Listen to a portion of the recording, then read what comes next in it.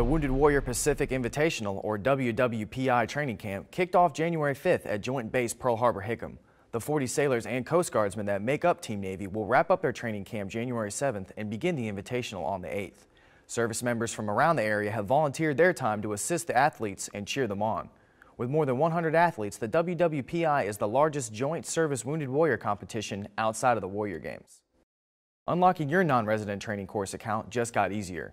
In the past, NRTC accounts inactive more than 30 days were locked. Now you can use your CAC card to verify your account and unlock it yourself. Read more about these stories at Navy.mil. From All Hands Update, thanks for watching.